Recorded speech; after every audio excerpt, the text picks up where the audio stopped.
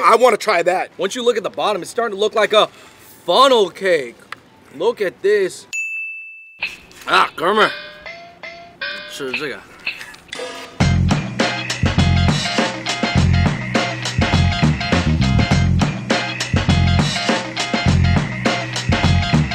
A lot of people think Chinese breakfast is just dim sum, but that's actually a brunch food. It goes much deeper than that. We try 8 different distinct styles of morning foods from Taiwan, Hong Kong, Guangzhou, Chinese from Vietnam, Tianjin, Lanzhou, and Wuhan. We even discuss some slight regional nuances despite some of the food looking similar. And yes, all these spots open at 7 a.m., so you know we had to get up early to do it. Let's go. Starting off Wow. this amazing Chinese breakfast food journey we are about to embark on, Andrew. We got all the top items from 4Cs, which is a Taiwanese breakfast spot. I'm looking at the Xiaolong Bao. That was the first thing. Let's go for it. In Taiwan, they have a breakfast version and then they have a dinner version. Yeah. A dinner version is more like Din Tai Fung. It's way more juicy. This, Andrew, is actually dipped in white vinegar, and I often see the breakfast ones are done that way. They don't really care if that skin's tearing apart because there's not that much soup to begin with. Clear vinegar or black vinegar for dumplings, I'm good with. Moving on, basically, we gotta either go with the fontuans or the dambings. I'll tell you this is actually one of my favorite Taiwanese breakfast items. It has the youtiao, aka the fried donut. It has the pork sung, it has preserved vegetables wrapped around sticky rice. This would basically be your Taiwanese breakfast burrito ultimate version. Throw it all in there. That is one of the best fontuans I've had in a long time. I might have to give this one a 5 out of 5. And we have arrived at the eggy dan section. Dan meaning egg. Some people like the regular dambing. Some people like it with a youtiao, a fried donut in the middle. They got that egg so perfect. A little bit of salt in there. Really draws out the flavors more. Andrew, we are looking at Tsung Bing's, aka green scallion pancakes with egg. I would say you don't need the scallion pancake to have an egg. Like, it doesn't need the egg, but it's cool with it. For me, I thought the egg almost like maybe dampened the flavor a little bit, almost act as a suppressor. We gotta move on, Andrew, real quick. Jiu Tai Huds. This is the green chives egg pocket. You got fried eggs in there. You've got some fun clear noodle. You've obviously got the leek. The leek pancake. It's not as tasty as a lot of like the Shandong style ones, but it tastes cleaner. Andrew, this is the lobo gao, aka lobako, aka radish cake with egg. That was a sleeper for me. I didn't think that was gonna be that good. No, that was good. Next up, we've got the Xiaobing jia nu rou. I'm enjoying that. It's good. In a way, all you really need is the pick and roll combo right here. All right, you guys, we are zooming through our Taiwanese breakfast crawl. Andrew, we've got the zongzi. You gotta get some of this egg yolk too right here. I would recommend breaking up that yolk and getting little bits of it in each bite instead of eating the yolk as whole. $5, okay. That tastes like a $5 zongzi. But it is true, most zongzis are not gonna be $5 because there's a lady in New York's Chinatown, Grand and Christie, right outside the subway station, who sells her zongzis for $1. And what does she sound like? Yi zhong, yi kwai, yi zhong, yi kwai. And she just does that like for 3 hours straight. Shout out to the zongzi lady. Andrew, the pork and veggie bun, the roll bao. You know how I can tell that this is gonna be quality? Is by how much juice was soaked up by the bun. And now the bun is starting to fall apart, but that's a good sign in a way. All right, Andrew, which one are you picking? I'm gonna let you pick of these 2 final pastries. I am gonna go with the red bean. That's good, because I wanted the black sesame. I know that. Egg yolk pastries. This one was good. I'm enjoying this. I think I need to try them. That's good, huh? The black sesame with the egg yolk is good. You like the red bean one better? No. My goodness, we just ran through round 1 here at 4Cs. The reason why we did it is because it kind of takes a lot of the popular breakfast items from around China and they serve it in Taiwan. Overall, I give 4Cs actually a 4.5. Wow. So they should name themselves 4.5C. All you Taiwanese people out there, you let me know in the comments down below if you still like to dip your food in soybean milk. Next up on our breakfast crawl, we've got the Taiwanese bakery versus the Cantonese Hong Kong bakery. We gotta go head up, Andrew. I see the Chang-Fen bao. Okay. Hot dog buns. End of the day, I am still rolling with the original Chang-Fen bao from the Hong Kong bakery. Yeah, I gotta say, so this was my #1 pick too. Got the job done overall, the best. Battle of the pineapple buns. If the Taiwanese one does it best, I'm gonna give it to them, but the pineapple bun does come from Hong Kong. The Guangzhou one does the best job of having that sugary coating on top. Overall is the best one. blueberry bun battle. I gotta roll with the 85C one on this one. This is just packing the most. It's a fluffy milk bun. Overall, this is actually one of the strongest buns at 85C, by the way. I actually think Western people would like this. Here we have the Portuguese egg tart battle, AKA the potat battle.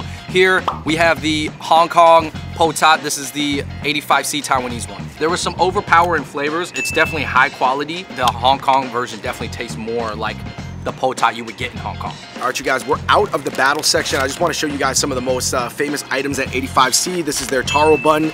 People used to wait in line at Diamond Jamboree in Irvine for so long just to get this. The one that I'm holding in my hand, this is a bolo char siu bao, which is basically only something you're gonna really find at Hong Kong spots, where it has the bolo bao topping, but the inside is char siu bao. Wow. Okay guys, in my hand I have a fresh gai mei bao, AKA cocktail bun. This bun of them all is actually one of the most popular ones to eat for breakfast. There's no meat inside, but yet they have some kind of like this coconut filling. All right, you guys, I have to get the cream bun. That's really symbolic of why the Taiwanese bakeries are winning. Cream buns, sometimes they can just be doing too much. Yeah, it's a little too heavy. All right, Andrew, there's no way we're actually getting through all of this, so I just wanted to showcase a few things to people that I really recommend from the Cantonese bakery side. This is a curry pork triangle. So it's basically like a curry pork pastry, and I think this is something that they're only going to have at a Hong Kong bakery. And here I got the Spam or ham and egg baguette. Savory items from the Hong Kong bakery. And then Andrew, this almost Cantonese style of angel food cake. It's super light. This is Mom's favorite pastry. Wow. Too fluffy. We might have to check this one out. And people were going crazy over this. What you see is you have a scallion egg on the outside. You have a layer of mayo in between the bread and the egg. And then you have pork sung.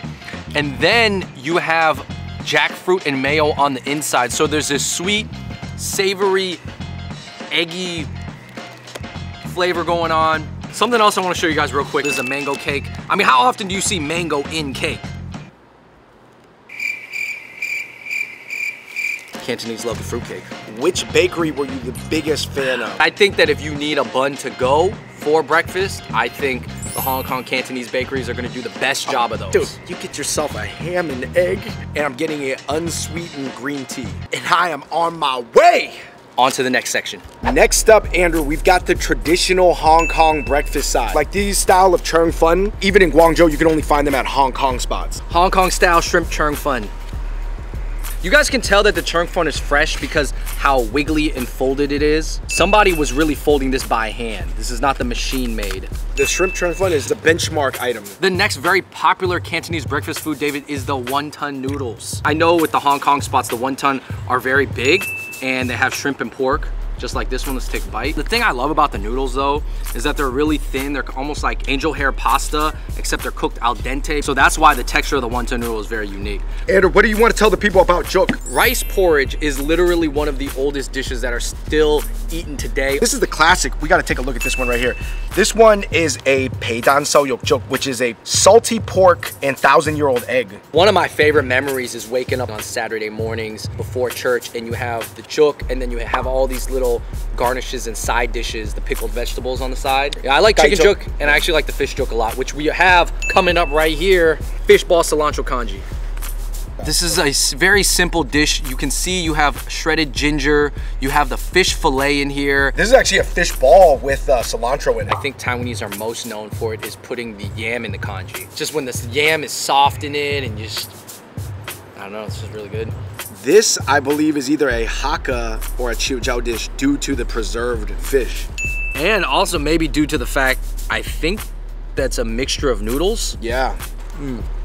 This is a very legit traditional flavor with the salted fish that I personally am not that big of a fan of, but I'm glad he recommended it. Last but not least, Andrew. This is satay beef with instant noodles. So it has little bits of dried seafood in there. It's a little bit spicy, kind of has a light barbecue flavor to it. It's really one of the most delicious Chinese sauces, I gotta say. Beef satay. I would say that the Cantonese cuisine specifically has the most diverse subtypes of breakfast, because you've got the Mien juk, which is the wonton Mien congee section. You've got the British fusion section. On top of that, almost like Guangzhou style foods, like Guangzhou style Chang-Fens that you can't even find in Hong Kong. So this Chinese breakfast excursion must continue. on to the next section. Andrew, moving on, we're more looking at young Hong Kong food. Yeah, I mean, this is really what you see people in Hong Kong eating a lot when you go out for breakfast. The breakfast instant noodle here. Yeah, the Congee Mien. The Congee Mien with the spicy sausage. I think we got to lead off with that because that was the one I was looking at the most. For sure, man. This is the instant noodle soup Congee Mien. It's delicious, but it kind of feels like something that you could make at home. Like your mom might whip it up. I'm gonna give it a 4.5 myself, yeah. Wow, you really like this dish. I give it a 3.5 out of 5. I don't fiend for it in the same way that David does. Here we have this incredible pile of chow mein. I would say the younger people, they're into it too, but for older people, Andrew, this is like a 10 out of 10 banger. It just has sprouts, toss in some soy sauce. I want to say egg noodles. They're very thin egg noodles. They're actually really tasty, and I love the texture. This kind of brings you back to why you love chow mein. Now we have to try the Hong Kong style. This was kind of, for me, the first time I had this in Hong Kong with the peanut sauce and hoisin. So as you can see, it's kind of mixed in together here because they know you're gonna dip it in both anyways. Breakfast Chang-Fen, plain. This Chang-Fen has green onions and the dried shrimp. Hamai Chang-Fen. Yet again, a simple dish, but surprisingly delicious. Moving on, we have the heavily Western influenced spam and egg, ham and egg, however you guys want it, but it's always gonna come with the crust cut off. This is actually a really good version of a spam and egg sandwich. I think it's funny how they just don't eat crust in Hong Kong. Like they always cut it off on the sandwiches. Last but not least, oh my gosh, we're on our pastries. Andrew, we've come back to the core. The bolo yao. The slab of butter really sets everything apart. It just adds that kind of sweetness of the bun. It overall works out really well. Pineapple bun with butter. That's not regular butter. That is sweet butter. Wow, that butter cream. is super sweet. Of course, last but not least, Andrew, we have the authentic Hong Kong egg tart. Dan tat. This one's gonna have a more pastry crust, super layered. Everything's just gonna crumble off your mouth basically when you bite into it, guys. Let's check this out. This is the dan tat, the egg tart. I like it better than the Taiwanese one that we had earlier in the day. This really captured that like egg custard flavor. When it comes to the phrase like Chinese breakfast, what does that even mean? Because there are so many different styles from different places and they eat it for different reasons because of the climate, because of what their general activities are gonna be. It was really cool to see the diversity all within the 626, all within one day. Next round, I am happy to introduce on this channel once again, the Chiu Jiao noodle. Yours is a Chiu Jiao chow mein, basically your Chiu Jiao house special. This is the pork rib noodle. We have a different soup base here. That soup might be a No, it black does. bean It does have infused. black beans. We're talking about a black bean pork rib gravy noodle. When I get a bite of the jalapeno, the fried onion, and the pork all in one bite, that's what I'm looking for right here, look. Some of the fish cake and some of the fried onions, I would say maybe that's more Vietnamese, but then of course the wonton noodles looks more Chinese. So it's just a mixture, and let me tell you this, it's a beautiful mixture. It's very simple but tasty. They gave us the super fresh and fluffy yao tiu in here. Oh, I got another one here. Oh yeah. They gave me an extra dip just for the yao tiu. By itself, it's just like a fried dough stick, but you dip it in the soup and it soaks everything up, and then the flavors mix together. Really delicious, to be honest. Chiu Jiao food is also known for its small appetizers. We've got fried wontons. Wow. Half of it is chewy because of the meat and soft, and then other half is really light and crispy, so you're getting both textures in one bite. At one point in history, Andrew, people who spoke Cantonese, people who spoke Hakka, and people who spoke Chiu Jiao were considered like rival tribes in the South. Hakkas are now considered pretty much a subgroup of Cantonese, but at one point, Hakka people and Cantonese people actually had wars with each other. Let's just wash it down with some veggies while we're waiting for the next round of food to be done. That oyster sauce is tasty. How often do you beast over a side of veggies? I don't think like Chiu Jiao people out there need me to tell them that the food is good, but in case you guys didn't know, Chiu Jiao food is delicious. That wraps it up for the Chiu Jiao breakfast noodle section with delicious side dishes. Our next round is gonna be from Tianjin, northern China. All right, you guys, we are in front of Garage Kitchen representing the city of Tianjin. Things that you're not gonna find at the Taiwanese spot are things like a jianbing. What are some other things they have? Maybe some of the douzhi. Kind of a little bit more soupy tofu dishes. So guys, we're gonna see what kind of traditional northern Chinese breakfast items we can get. And we're moving right along through our Chinese breakfast extravaganza. We have landed in Tianjin. We gotta go with the Tianjin baozi. It's almost like a Xiaolong baozi. The Tianjin baozi. They pretty much look like enlarged xiaolongbaos bursting at the seams. Guys, look, all those brown spots, that's actually just the soup that's making it closer and closer to the surface of the skin. That means it's about to break. Tianjin baozi, #1. We are blazing through, Andrew. I want to try that. Once you look at the bottom, it's starting to look like a funnel cake. Look at this. Brown sugar being. I'll tell you this, how crispy the brown sugar is on top is impressive. If you guys know, the desserts in Asia traditionally are very mildly sweet. This is no different. This is very mild. It's almost like you taste more of the fried thing and just maybe 20% of the sugar. We got to get into this jimbing. It looks very authentic. Oh my God, it smells authentic. Oh my God. This particular jimbing here is not my favorite. I think it's partially because actually the youtiao inside is a little bit burnt. I think that's actually what happened. Yo, Andrew, I'm not gonna lie. Northern Chinese breakfast, like we said to the uninitiated, there's gonna be a gap to bridge to make this mainstream in America. We might be many notches away from closing that gap. But first, this is massive, bro. Look at this. There's nothing else, just pork sung, an egg, and a huge mantou.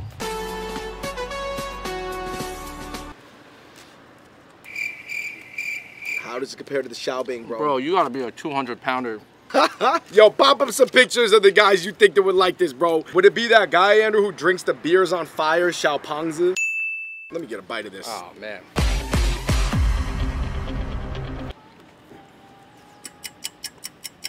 You know what I mean? I feel like that one fat Chinese baby. Dude, compressing the mantou was like compressing Boost. Like Adidas Boost cushion. That was like Zoom X foam. Last but not least, in the Northern Chinese breakfast section, Andrew, let's go for the dojer and then the lamb soup. You think I get Chinese points? You're gonna find out that tastes very similar to a dish you've already had. It's hot and sour soup. Hot and sour soup. It's cool. Wow. It's kind of like a hot and sour soup version of dojer, so it's really not bad. So I like it. It tastes like a healthier version of hot and sour soup. Dojer, 好吃. 快一点喝那个羊汤啊. Lamb soup. I knew I was gonna like that a lot more than I thought. Yeah? This tastes very similar to the yang tang that we had in the hutongs from Inner Mongolia. It really does taste like it. It's not bad. I like it. They did a good job. They did a good job. Yeah, it probably tastes actually better than the hutong one, only because the hutong was so authentic. It was like a little too funky, but this one they watered it down a little bit for like the mass market, you know. Heading right along on our Chinese breakfast food crawl, we are in the Wuhan province. Andrew, this is what they really eat there. This is the hot, dry breakfast noodles, rigan mien. This is popular for breakfast. It's mostly a mixture of really thick sesame sauce. It has like this kind of dark soy sauce, and then it has pickled peppers on top. Interestingly enough, it doesn't look like much. No, it looks really simple, but guys, trust me, like we've had a lot of different noodle dishes, and this one definitely stands out, and there's a reason why it's famous. Wuhan-Breakfast Mien. Man, I'm excited. I'm glad we each got our own, because this is... The chewiness of those noodles, and kind of how the sesame sauce kind of sticks onto the noodle. It's covering everything. I could even use maybe a little bit more chili pepper. This is just really simple, but like tasty.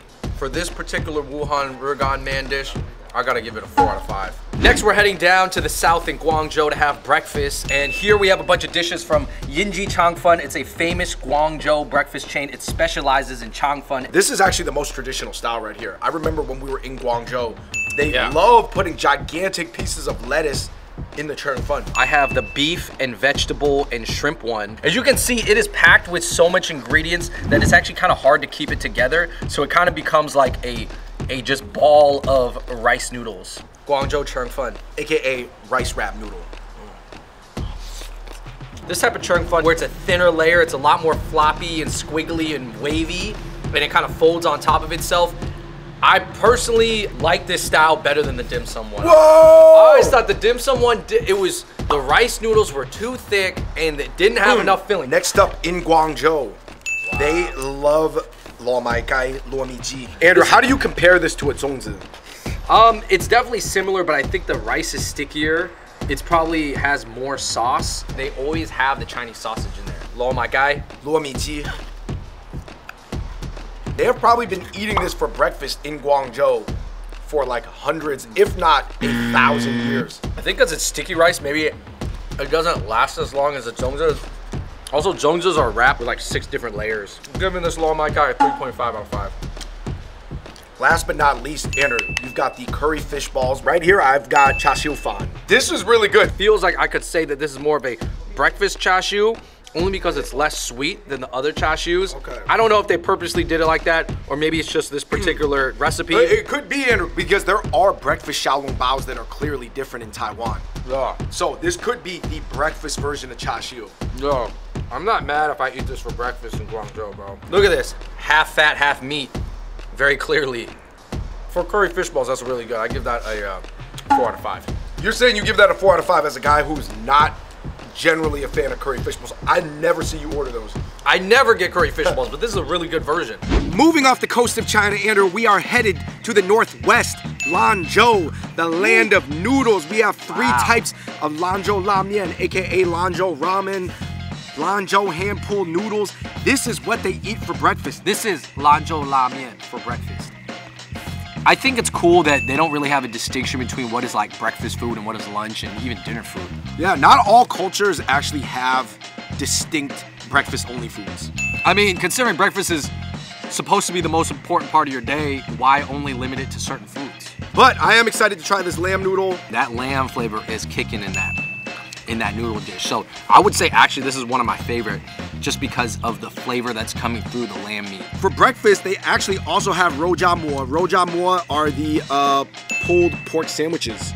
These are super good. This is rojia mo, aka some people call it the Chinese hamburger. A pork burger. I could see eating that for breakfast, man. Wow. You're on your way. Last but not least, Andrew, we have things that they would eat in Sichuan. The Hongyou Chao Shou, the red oil wonton, is something that they do eat in the mornings of Sichuan. It really gives you that little spicy kick to tingle all your taste buds and your sensories and your brain and whatnot. Nothing is ever not spicy in Sichuan. Yeah, even for breakfast, they're gonna eat something kind of spicy. Do you taste a little bit of vinegar and a little bit of sweetness coming through? That's good. The Sichuan spicy wonton is one of my favorites. Wrapping up our northwestern/western breakfast, we've got the shirbing. This is something that's really popular in like the north and northwest of China, shirbing. My mind was telling me no, but my taste buds, my body undulations undulating underneath the wave, told me to keep eating. The more and more I film these videos, the more I learn about Chinese breakfast. One thing I got to say when I said that Lanzhou food has some Mongolian influence, that means we gotta see Mongolian wrestler Jay Shu go at some of this Mongolian John. While some regions eat specific dishes for breakfast and some don't, what does it mean to have foods created for different times of the day? Is it as simple as just sticking to tradition? Are some foods designed to energize you in the morning? Maybe it's a symbol of some extra organized infrastructure. Listen, I don't know, but I think that if there's anything to take away from how excited we can be when we find out pancakes are being served at 1 a.m., I think it's that some breakfast foods can be just as, if not more delicious later on in the day. And man, I just wish you could order a good fontuan at like 7 p.m. somewhere. That'd be lit. Eat 2 pieces at once. Man, say less. Oh, you gotta get some rice in there, hurry. Scoop the rice and the egg, I don't know, some people don't like the fattiness in the meat, but sign me up for the fat on the meat at all times, man. Sign them up for the fatties.